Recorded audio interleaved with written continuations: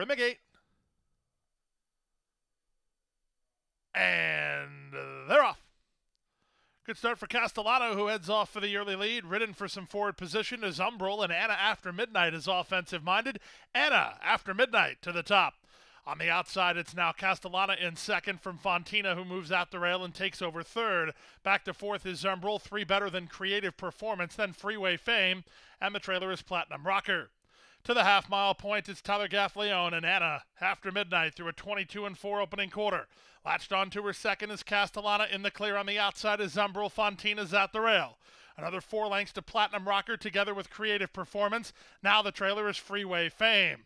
Around the far turn, 3/8 of a mile from home. The leader is now Castellana, who shoves Aneka in front. Anna After Midnight is second. 3 wide is Vasquez on Umbrel. She's now third. Back to fourth, Fontina. She needs a way through. 5 ahead of Creative Performance.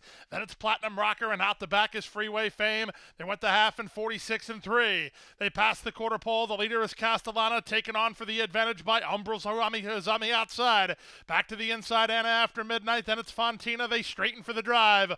Umbrel issues the challenge to the lead inside horse Castellana, and Umbrel puts a neck in front. Castellana tries to fight back second. Fontina down the center of the racetrack tries to close a bit of ground. There's a 16th to go, and Umbrel has the lead. Fontina's trying to get into second, but Umbrel's a 10-1 upsetter. Umbrel in front. Fontina does get up for second. Castellana's third. Fourth, Anna After Midnight. Then Platinum Rocker in 127 flat.